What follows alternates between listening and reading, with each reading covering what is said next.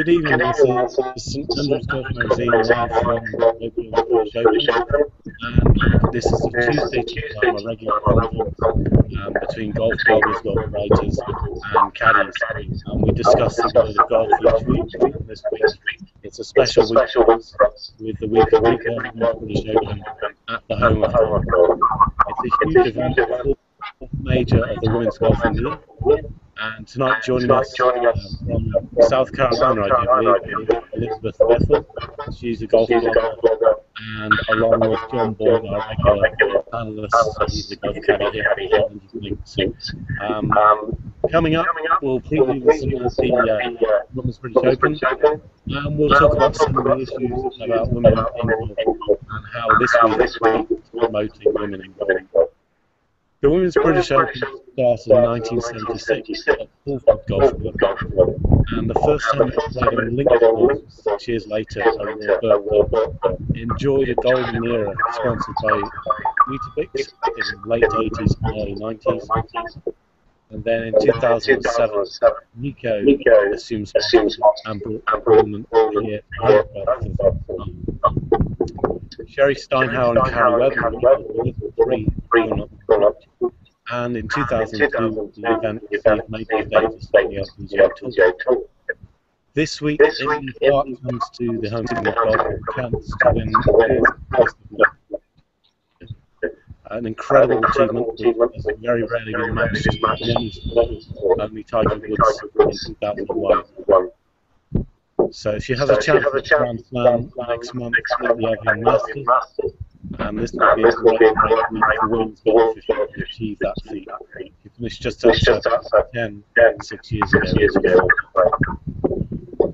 Without further ado, I'll just hand over to John for his opening comments about what should be an exciting week.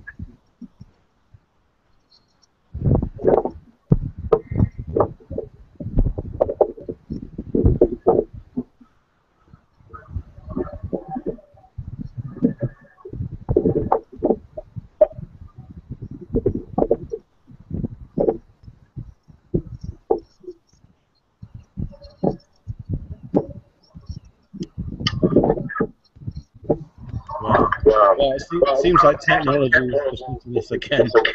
Unfortunately, clear as mud this week. It's better than the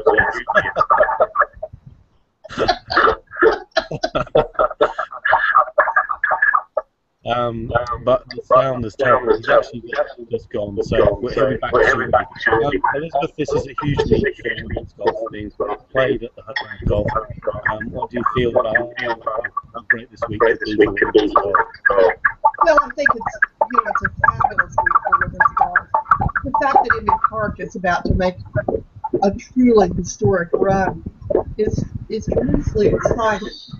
I think not just for women golfers, but for all golfers. Nobody's done this. And the question now is, can this golfer do it? Not necessarily can this woman golfer do it, but can this golfer do it? And often I think we get all tangled up in men golfers and women golfers and so on and so forth. When in fact what we need to be looking at is, what is it that makes Ivy such an extraordinary golfer? Not an extraordinary woman golfer, but an extraordinary golfer. And what is it that's brought her to this moment? That's the first thing I think. Now the second thing I think is that there are 140 odd other superb golfers taking the field this week, and I don't want to lose sight of them. Even as I watch Indy, I don't want to lose sight of those other people. Yeah, I completely agree with your sentiment there. It is an incredible sporting achievement as well as a golfing achievement if she manages it this week. And it would be great for golf in general, not just female golf, but golf in general, if she could achieve it. It would bring a lot of attention to the game here at the home of golf. What about yourself, John? How do you feel this week? An exciting week for yourself, I think. Yes, we have got the best of the golfers here. Indy Park, obviously, but also the Yanni Chang here, Dan Peterson, Katrina Matthew, all big golfers, all big winners. I don't think it is a runaway competition for Indy. I think it's a bit more wide open. The course is playing rather soft because of the rain we had in the last few days.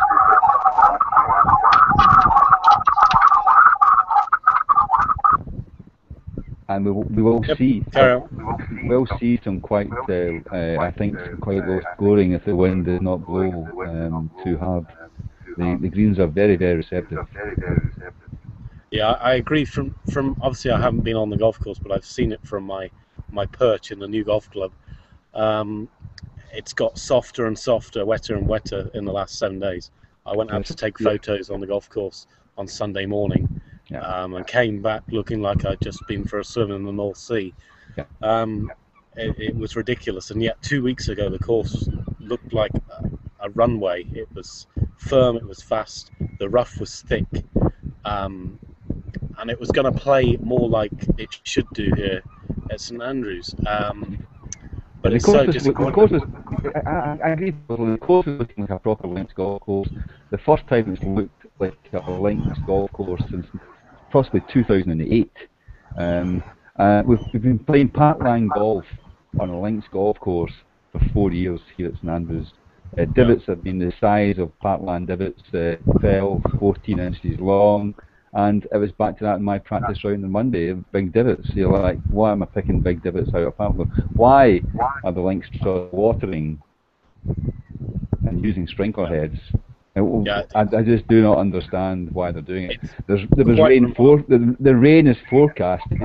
There's no need to go and put some sprinklers on. No. I saw a gentleman this afternoon playing in the Pro-Am.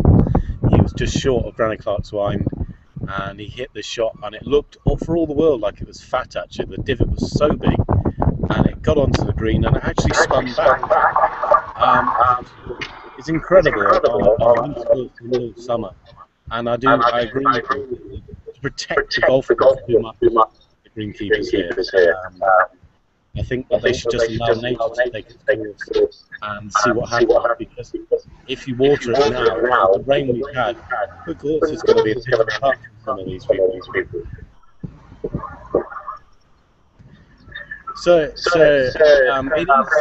We can't get away from the issue. It's a huge leap for women's golf because of the profiles, Andrews things, home of golf,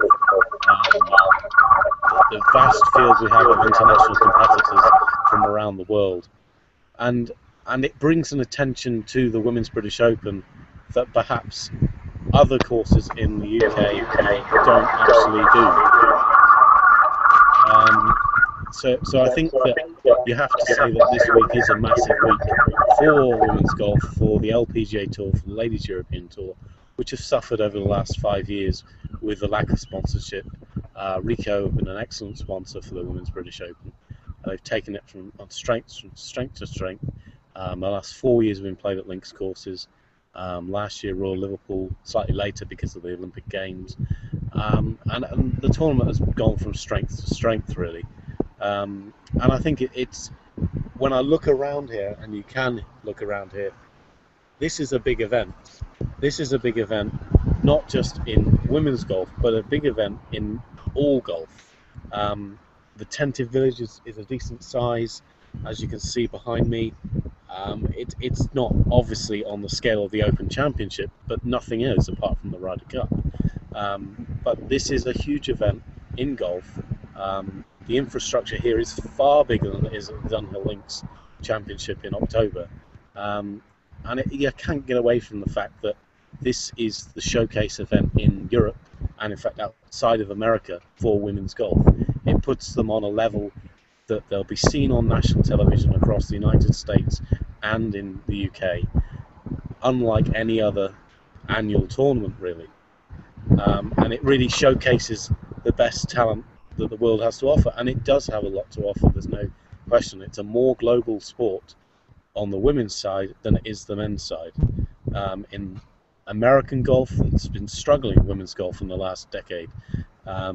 European golf, it's not as strong, but it's still holding its own remarkably, really, because of the lower participation rates we have for women in Europe. But Asian golf has really taken over. But then you have to take into account last week's winner, Carrie Webb from Australia, and it is a global sport at the very highest level. And there's a lot of things that people, I think, can learn from women's golf as well. And I think this week, for me, it's an exciting week. It's the first time I'm getting to go into the media centre. It may be 1 day, it may be 4 days, that isn't confirmed yet. But it's going to be an exciting week to see golf at the highest level and played in a great environment, home of golf.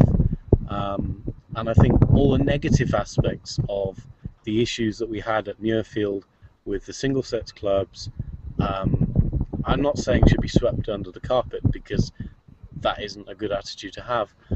But you have to say that this is an incredible thing for women golf. It's only the second time ever at the home of golf. And John, you obviously were here the last time it was here. Yes. And what was the buzz? The buzz then, was it a big event then? It was fantastic. The buzz was brilliant. All the girls were really excited. There was lady golfers were crying on the first tee. They were crying walking over the Falcon Bridge as they played their round of golf. And then Julie Inkster had tears running down her face. It was incredible. Yeah, it's a big event for just historically, really. I mean, going back to the fact that it's taken so long for a women's major to come here, really it's not too clever, really, is it? But that's got nothing to do with the RNA. That's all to do with the LGU. No. And all they had to do was approach Links Trust and ask, can we get the old course? Yeah. Yeah, there's a lot of misconceptions. And the event are going to do it. Yeah. You know, there's a lot of misconceptions that the RNA will never think. You know, it's the LGU at the end of the day that need to do a better job to promote women's golf in the country and across the United Kingdom and Ireland, and get the Open Championship, which it's a British Open, but it's really the Women's Open Championship. It should be more closely integrated with the Open, in my opinion, as I said a couple of weeks ago. No problem. And I think that it's a huge event, and it should be given that status. So in 2015, when it comes back here, the Open, why not play it here again? And then 2016 or 2018, when apparently it's going to Royal Portrush, play the women's at Royal Portrush. Or even better, play it on the other course at Royal Portrush at the same time. Do something innovative and make it exciting for fans, and really make the women golfers feel part of the golfing community at the highest level, not just a sideshow, which it isn't this week. This week's an amazing event, but I think the Women's British Open, obviously it lags behind the Women's US Open, which is an enormous event, and probably the LPGA as well, and the Kraft Nabisco. So it's probably the fourth, maybe even the fifth major in status in women's golf, just maybe because of the travelling involved, the fact that there aren't really any other big events on the Ladies European Tour. Maybe that's not actually true, Mark, because the Evian is there and the girls love going to Paris. Yeah. Well, you are right. That's been elevated to a major, but I mean, in the UK, how often do the top female golfers come across? Well, they don't. They don't, exactly. And last week, the scheduling, you had the Ladies European Masters at the Buckinghamshire, and that finishes the day before final qualifying at Kings Barnes. The likes of Shane Woods have to travel up after trying to get into the Open and competing over 3 days at the Buckinghamshire, and then travelling the length of the country to play. It was an early tee time. I think it was before 10 o'clock on Monday to qualify. You know, you got to open it up a bit, Matt, and ask Elizabeth if she believes that the field that has come over from the States, from the LPGA, from what we see here. I'm walking down the course and being on the practice range today, Elizabeth, and seeing Yanni Sang and Jenny Shin played with her yesterday in the practice round with Lexi Thompson was there as well. It was all good golfers out there playing. And do you feel that the American or the LPGA have sent a good, strong field across? Yes, yeah, I do agree with that, but I think that the Women's British Open, if you look at the coverage on the BBC this week, the coverage is nowhere near as extensive, and that's not equality. I think we should be seeing more of it. It's only, I think it's 5 hours on the first day, which isn't anywhere near what it was for the Open Championship, and you're going to miss most of the top players will be out in the morning, and you're going to miss most of their rounds. The coverage only starts at 1 o'clock in the afternoon. So I think from that point of view, it's not equal, and it's not helping with exposure of women's golf. What would you say, Elizabeth? In America, is the exposure anywhere near as good as it is for the men, or is it getting? No, of course it isn't as good. I mean, this is an economic issue. This is not a gender issue or a discrimination issue. This is an economic issue. I mean, look at the difference in the courses. Look at the difference in the level of financial sponsorship. If you can't bring the money in, then you're not going to get the coverage. That's a simple, basic economic fact. You know, Mike Lincoln has done a tremendous job in turning the LPGA around and generating much more depth to the financial sponsorship of the LPGA Tour. And given what's been going on in the global economy for the last 5 years, I think it's amazing that anything's even survived that falls into the category of luxury. And certainly golf falls into that category. I really think that you're not taking into account the global finances when you talk about discrimination. Women's golf started behind, although in fact women have been very engaged in golf at the competitive level for over 100 years. It's just simply been something that's been more or less somewhat invisible. Not entirely invisible, but somewhat invisible.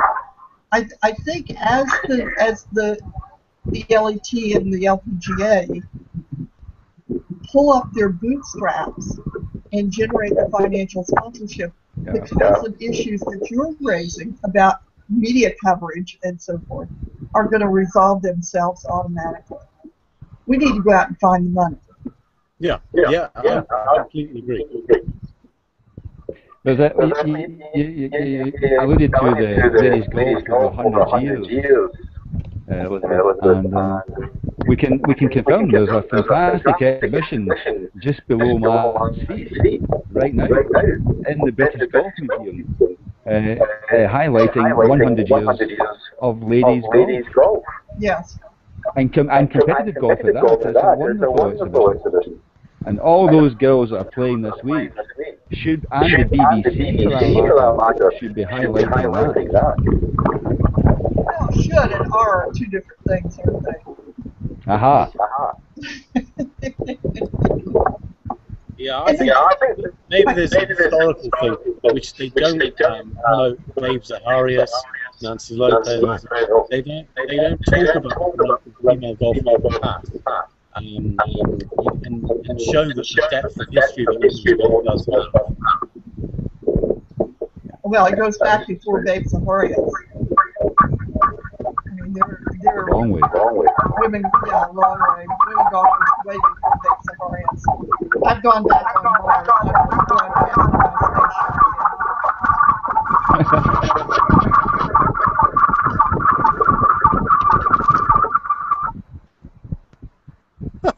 Yeah.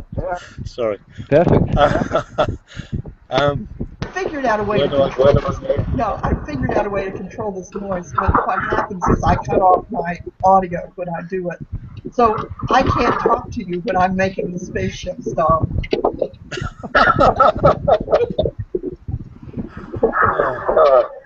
We've had a few some light on technological it. issues since we started this, so nothing surprising. Well, it is a brave new world. I mean, I don't even know why it works. Yeah. It is pretty amazing. Anyway, I think what we'll do is bring it to a close for this evening, and hopefully Elizabeth can join us again sometime during the week, as we'll be getting closer to the tournament, previewing it, and then each afternoon or evening we'll be looking at some of the action. And hopefully we'll have other people join us during the week. Hopefully at some stage John can be back. I don't know how his schedule is going, but we'll look at doing and chatting again. I'd love to come back. You just let me know when. And I'll work on my speaker issue, on my microphone issue between now and then. Okay then. From the three of us this night, we'll say goodbye. It's getting pretty breezy where I'm stood, and it's starting to rain. So I'll see you again. Thanks.